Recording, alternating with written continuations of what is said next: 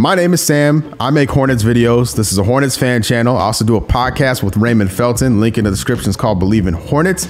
And man, the draft is over with. We went into tonight. I'm recording this after the draft. Like, I legitimately just finished streaming 10 minutes ago. Now I'm recording this and then I'm going to bed. All right, let's get into it though. Hornets went into tonight with 3 picks, 13, 15, 45. 13 came around. Unbelievably, Jalen Duren was there. They draft Jalen Duren. They trade Jalen Duren. Weird. 15th pick comes around. Mark Williams is there. Mark Williams selected. 2 thumbs up. Second round comes around.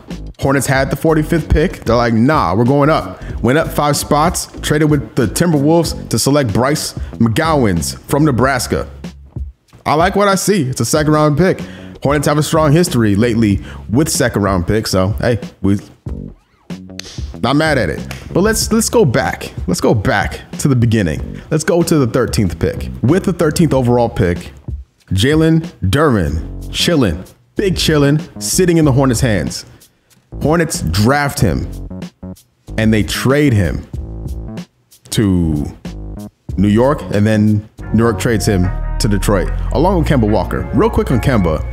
He's going to get bought out. I wouldn't hate Kemba being brought back to Charlotte as a backup point guard at the veteran minimum. Could be interesting to follow, like an interesting narrative piece to follow going into the offseason and next year. We'll see. We'll see how much Kemba has left in the tank. But beyond that, Duren bounces around, ends up in Detroit with Jaden Ivey and Cade Cunningham.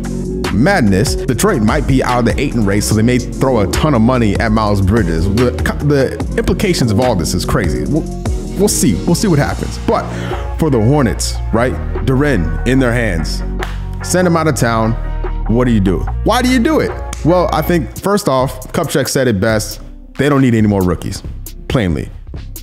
JT Thor, Kai Jones, James Bouknight, all young players they want to see a lot from this year. There's only so many minutes to be given out. Continuing their development's important. Something that's also seemingly important is keeping the cap number low.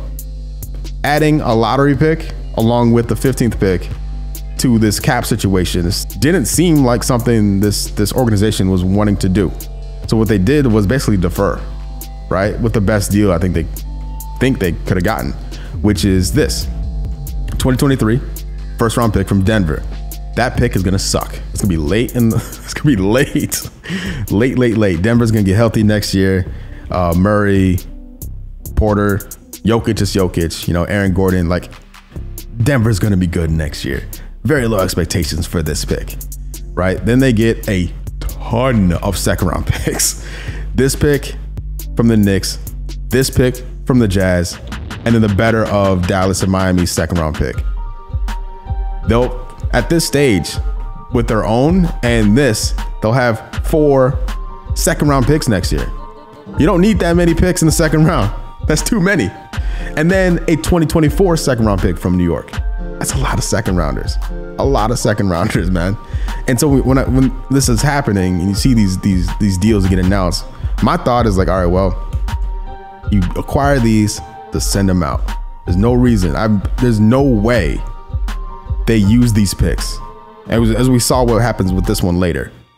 This one went out later in the night, but the Denver pick could be interesting. You know, if this Hornets team is good next year, next year's pick is top 16 protected. The Kai Jones pick from last year's draft. And after that, it's lottery protected. If this team is good, as that's the plan, right? That's the goal. If they're good enough, the Hornets won't have a first round draft pick next year. So having some representation in next year's draft, even if it's a low pick, is important. That matters. If you want to trade it, package it with the Hayward contract, with the Terry contract, with an Oubre or Plumlee contract. It's available. You can move it. Same with these. Having Jalen Duren, like they're here, and sending him out of town, you know, the majority, the consensus best center in that range, not including Chet, I guess, and sending him out for this does seem underwhelming. But we'll see what happens with it. A lot of potential here. As far as grades go, with that 13th pick, It's incomplete. We don't know. We don't know what's going to happen with these picks. So shouts to James Plowright. Mark Williams was, according to Mitch, their top ranked big out of the three, assuming Duren and Sochan were the others, which, by the way, I was not happy that Sochan went so soon. I was like, oh man, I thought he was in play. Didn't happen. Feels bad. And then with Williams, like they clearly liked him. You know, they brought him in. They've had a close-up look with Williams. They've spoken with him. They worked him out. So if Williams is your guy and you feel like Duren has the best trade value at the point, you take best player available, flip him for some future stuff that you can maybe flip for another time. You know, that 13th pick, I got to give an incomplete grade, but in the grand scheme, getting the guy you wanted all along at 15 makes a lot of sense. So for the first round, I think it's a solid B grade for the Hornets, given what we don't know, what the future holds with those picks, what more deals they have in mind or hope to pull off. They don't unnecessarily add to the salary cap when that is not their goal, right? The goal is to keep things moderately low heading into this summer with Miles Bridges contract coming, Cody Martin contract coming. We'll see. And they get the guy they wanted all along, who I think has a ton of upside. You know, he said it himself. Robert Williams is who he compares himself to. Watching these finals, it's hard not to watch those NBA finals and be like, damn, I wish we had Robert Williams on our team. Like, this is insane. Williams boasts a 7'6" wingspan and a 9'9" standing reach, both of which the largest measurements of any player in this year's draft. His wingspan could be the 7th widest of active NBA players this season. Beyond that, he can offer a ton defensively, on the glass, on the rim runs, and he believes he can develop a jumper as he plays in the NBA, as he continues to develop in the NBA. So you look at the Robert Williams comps, like, he's not gonna be that good immediately. But if you can offer an ounce of that off rip, him, Kai Jones, JT Thor, PJ Washington, Miles Bridges, that is a really athletic set to be pulling from. Whoever our new coach is will have some toys to play with in different sets, in different looks. We'll see what happens with Plumlee. You know, they pulled the trigger on his deal. It's fully guaranteed now. I'm still convinced he remains and starts the season as the starting center because he's a veteran.